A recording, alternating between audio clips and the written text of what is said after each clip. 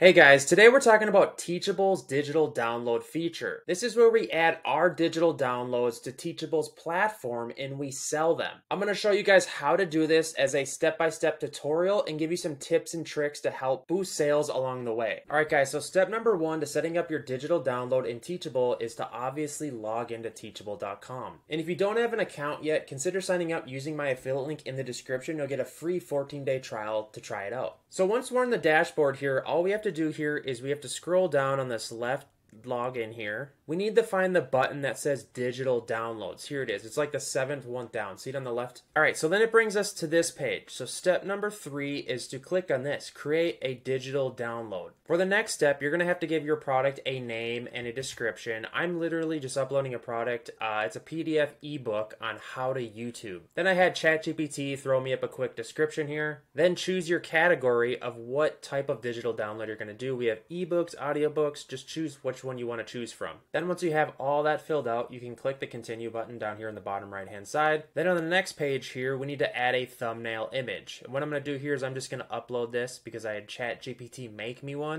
And again, guys, if you're looking for ideas on how to do this, ChatGPT can really help you guys do a lot of this. So we have now uploaded it, and you can see it's from ChatGPT. So click upload, and that'll just take a second. And here it is. And then click the continue button down on the right hand side.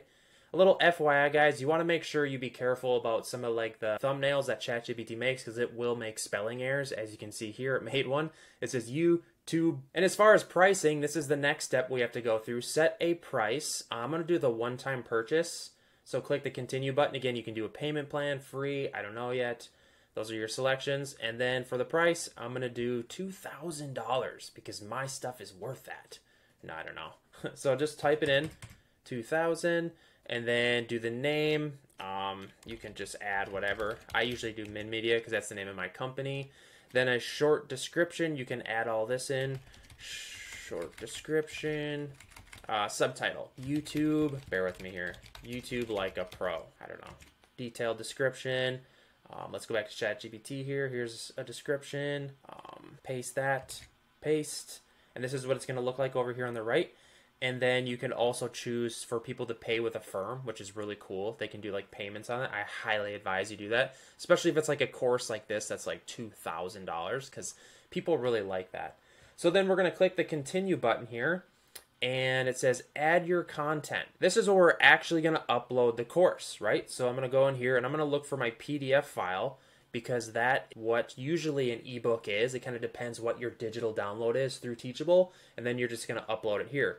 And this may take a second depending on your internet because depending on the size of it, etc. And you can see my course is right here. It's a PDF file, How to Use YouTube, a Beginner's Guide. And then that's it. Make sure it's there. And then we're going to click on Continue.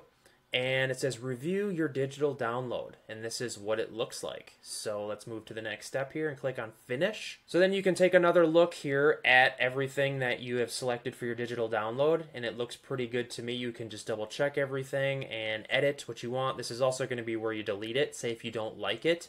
And then you can delete the stuff here. And then you click Publish. Let's go ahead and publish this guy. Then what you can do here to find your digital downloads, just click on this tab right here.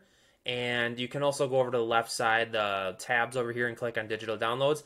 And this is where it should show up, right? And what I would do is just take a look at everything. You can click here. What you'd want to do is take a look at this. So click here. You can click on unpublish. Usually what I like to do is to try to find like the sales page. We can go over here and do pages. You can change your pricing, your order bumps, coupons, students. And what we can do here is you can click this view button. That's what I tend to do. Go to this and it will open your sales page. And again, you're probably going to want to edit the sales page of your digital download just because this is like a blank slate. You're going to have to add pricing. You're going to have to edit this all together.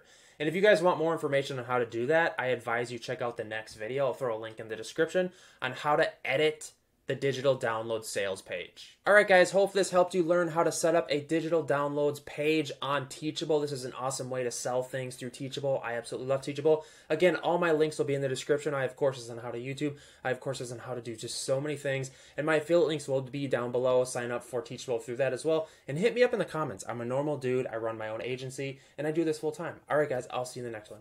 Peace.